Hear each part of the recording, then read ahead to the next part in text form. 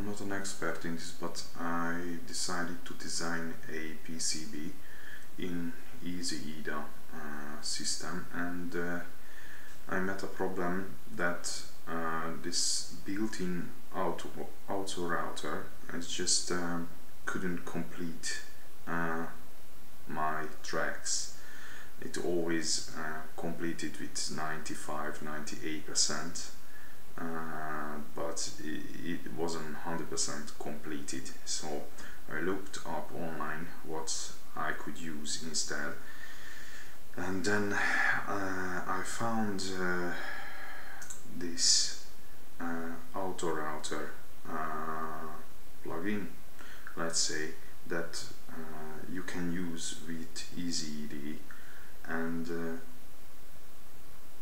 I'm going to try to show you how to use it. First, you need to look up and search for releases, and then find FreeRouting jar extension, and once you download it, I put this here, but if you try to start it, it's not going to start.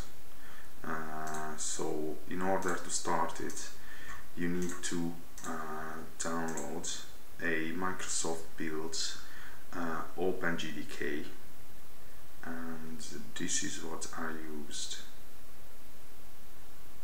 MSI extension. So you need to download this, and you need to, once you install this, you should see this, right click, open with, and open JDK, and once you see this, you can open it, and this window is going to appear.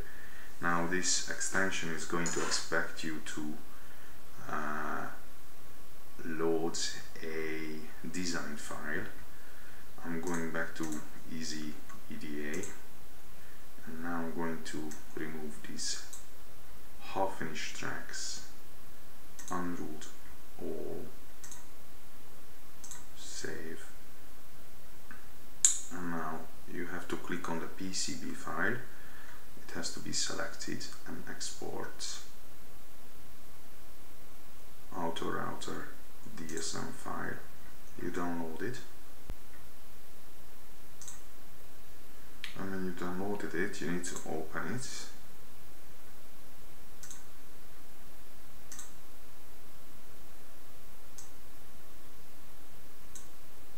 and auto router. Now the design file, the track width and such, has to be set within EasyEDA before exporting the file. So you can change the trace width within EasyEDA and then import it. And this one is going to use this design settings that you imported in it, and then just auto router, and this is what it does.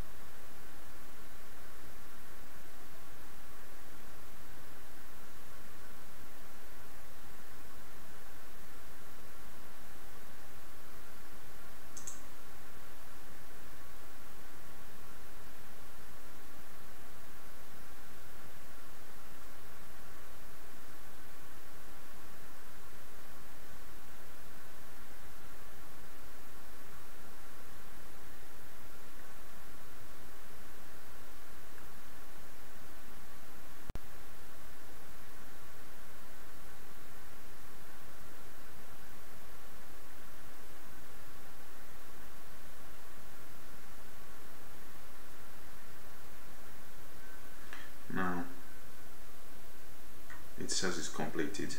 So then you have to save as and save it. Hang on, I have to export Spectra session file. Yes, and then you go back here, import auto-router session file, and then here you can find the file, session file, open, and it's been imported.